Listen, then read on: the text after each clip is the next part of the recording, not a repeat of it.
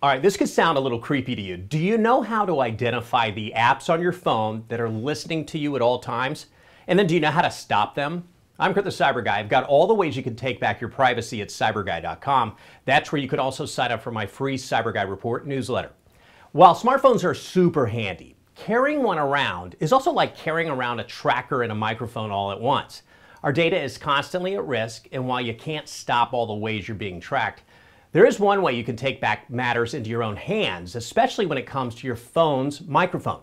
Of course, it's a given. You need your phone's microphone on, or you wouldn't be able to make phone calls or take videos. There are apps, though, that just don't need access to your microphone, so why do some have it?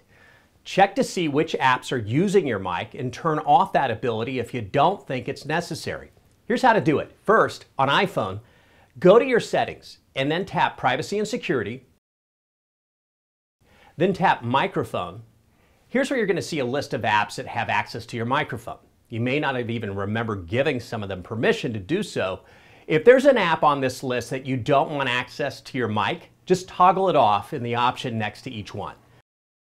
For Android, go to your settings, go to Security and Privacy, and then go to Privacy, then tap Microphone to see the usage history of which apps have used your mic recently. You can tap the settings gear icon and you'll see which of your apps can use your microphone on your phone at all times, or which are allowed only when in use.